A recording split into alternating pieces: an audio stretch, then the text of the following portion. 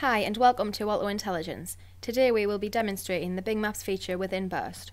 For the purpose of this demo, let's assume that I'm a manager at the Highways Agency of the West Midlands, which is an executive agency of the Department for Transport and is responsible for operating, maintaining and improving the strategic road network in England.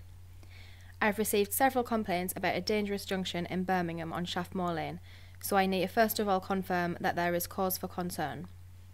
I then need to work out why this spot is considered as dangerous and look at what can be done to make the road safer. I've logged into Birst and came to the Road Accident Data dashboard.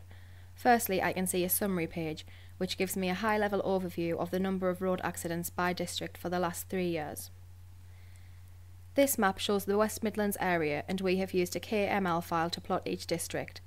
The colours of the districts are based on a scale. Districts with a high number of accidents will be redder in colour, whereas districts with a lower number of accidents will be more of a green colour.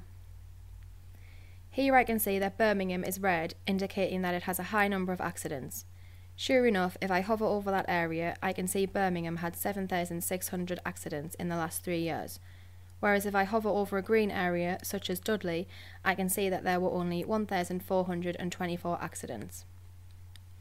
If I wanted to see more information on accidents in any of the districts, clicking on any area would enable this, but I'm here to look specifically at Birmingham, which has the highest number of accidents over the 3-year period by around 5,000.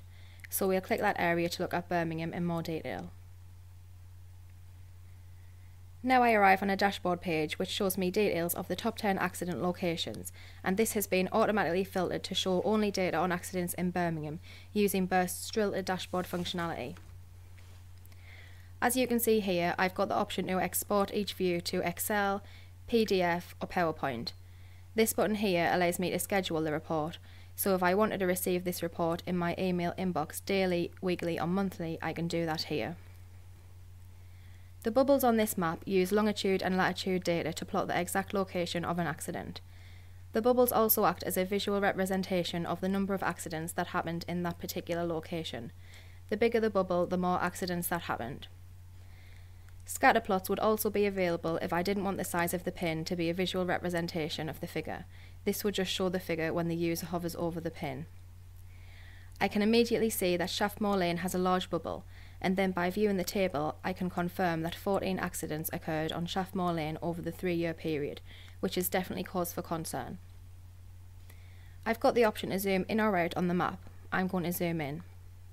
I can now see more detailed information such as street names and road layouts. We can see here that the location of the accidents seems to be at a junction between Shaftmore Lane and Readings Lane. I can also choose to see an aerial view of the map, which provides a 3D real-life view of the area you've zoomed in on. I now need to investigate to see if there's anything we can do to stop future accidents on Shaftmore Lane.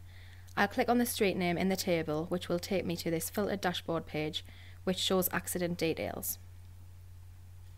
Here we have a line chart which shows a comparison between the actual speed limit and the legal speed limit.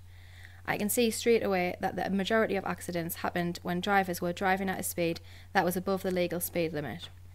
The data on actual speed limits comes from an average speed check in the area. We will have charts showing the light conditions and road surface conditions of the area in which the accident occurred. In this case, the majority of accidents happened in light and dry conditions. If the chart showed us that the majority of accidents had happened in dark conditions, this could lead to a decision to budget for better lighting in that area. But here the high number of accidents is most likely due to drivers ignoring the speed limit that is in place, so we need to look into placing a speed camera on this road. Through using this dashboard, we've identified the cause of a potentially fatal problem and have found a solution. Most importantly, this has all been achieved in less than 5 minutes, showing just how useful Birst is in the decision-making process. Thank you for listening, and please head to autointelligence.com for more information.